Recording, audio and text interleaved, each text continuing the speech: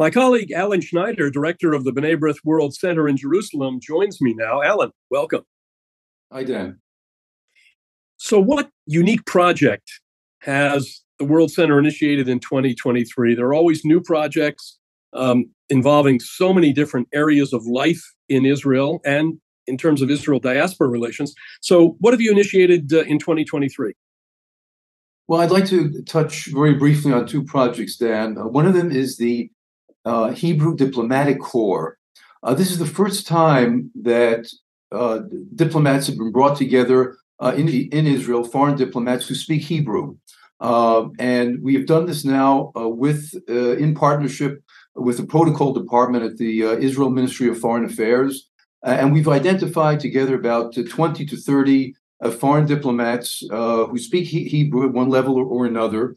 And we thought that it would be a good idea to bring them together and give them the opportunity of using the language among themselves and learning about Israel, aspects of Israel that they might not otherwise be exposed to if they, in the normal course of diplomatic activity here. So we held the inaugural meeting at the ministry with Dr. Avshalom Kor, who is an internationally known expert on the Hebrew language.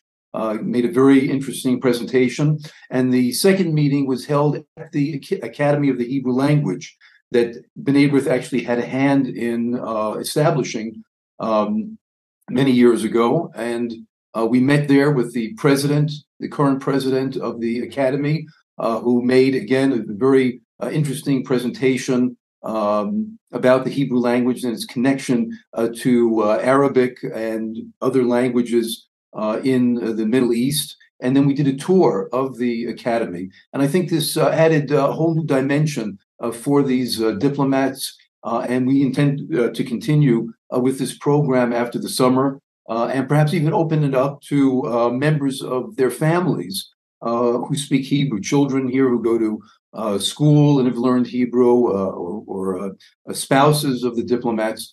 So that was, I think, something very unique that we were able to accomplish this year. And then we have the Gratitude Award that you participated in also, Dan, where we presented for the first time awards to Polish citizens, non-Jewish, in Poland, who have dedicated their lives to maintaining Jewish culture and heritage in Poland, in many cases at a price, actually, for themselves.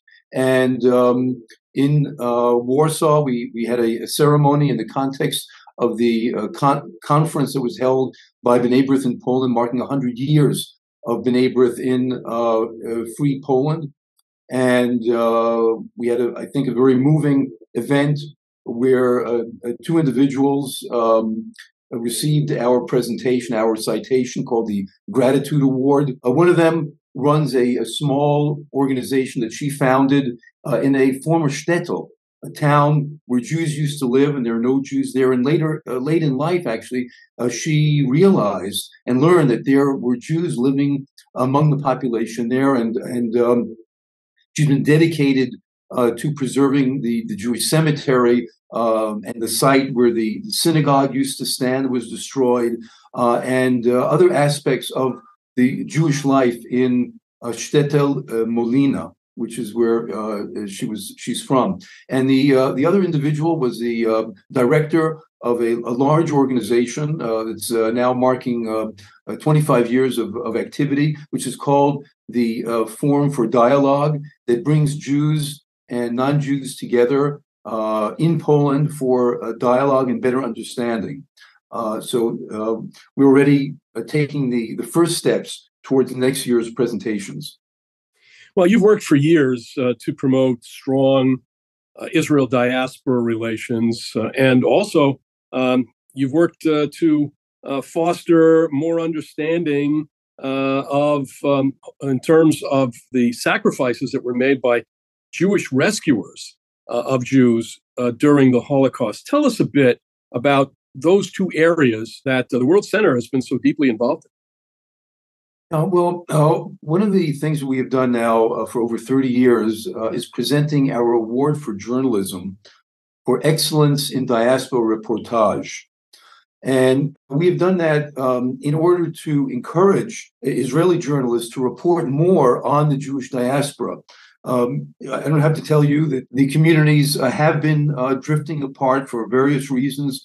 And through this award, we wanted to encourage the Israeli media to invest more in reporting about the Jewish diaspora so that Israelis would be exposed to what is happening in diaspora communities all over the world.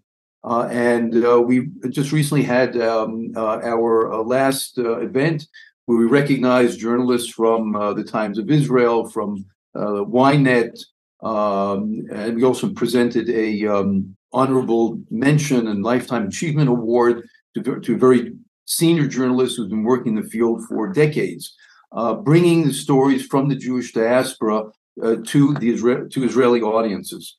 So we felt that this is important. We also recognized at that ceremony the Israel Philharmonic Orchestra, which, as you know, is a great representative for Israel around the world when it appears on the world stages and on the most famous world concert stages. And the Director General of the orchestra was with us at the ceremony and was very appreciative of the recognition of this major Israeli institution.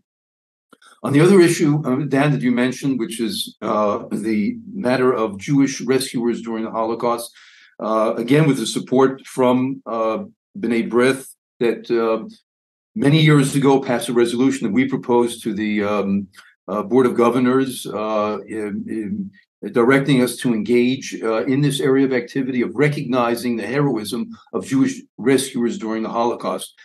Since that time, we have been deeply involved in the issue. We are members of a committee that deals with the issue on a daily basis, and also that presents, together with the World Center, the Jewish Rescuers Citation.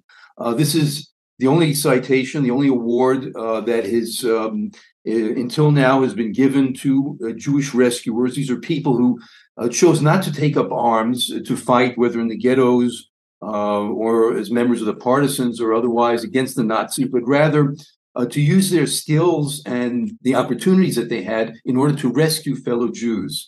And they used, many different methods to do that, hiding Jews or escorting them over the mountains into neutral countries. In some cases, they were just individuals working on their own initiative. In other cases, they had large-scale organizations, underground organizations that were active. And so we have, until now, we have recognized, since 2011, 624 rescuers from all across Europe and also North Africa, Jews who endangered their own lives to rescue fellow Jews. And we are continuing with those activities. We have a major event with usually with over 1,000 people present at the B'nai B'rith Martyrs Forest on Yom HaShoah, the Holocaust Remembrance Day here in Israel. And that ceremony is dedicated every year to the heroism of Jewish rescuers. We believe it's the only ceremony in the world, actually, that has that as its theme every year. And at that ceremony, we make the bulk of the presentations of the Jewish Rescuer Citation. Alan, thanks for all the important work you do every day in Israel. Great to have you here today.